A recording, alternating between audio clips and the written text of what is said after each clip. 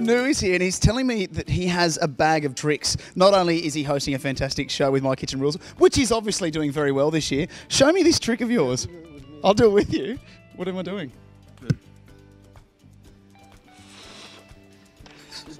He's done that 3 times now and got it every time. Oh, I'm missing it. You have to do it. Yeah!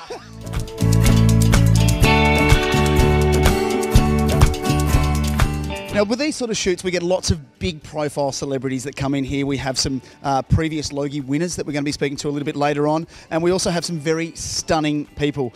Dan Ewing is here for the shoot today, so we have plenty of clothes here for him for just that special shot. There is the right outfit for the right occasion. So Dan has quite a lot of outfits here, ranging from the beige. We've got some different patterns, different prints, and he also loves a little bit of a diamante on the outfit as well.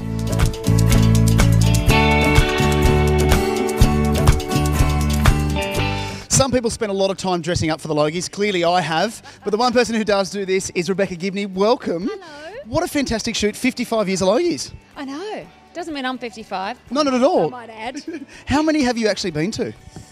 Gosh, probably about 20. Yeah, a lot. A lot. This is my 12th, so I'm very excited. As 20 Logies, what would be a moment that you'll never forget? Oh, winning the gold. Has to be. Has to be winning the gold. Well, this is 55 years. Congratulations. We're going down again. You look fantastic. Thanks. Go and get your photo taken. Thanks. Thank you.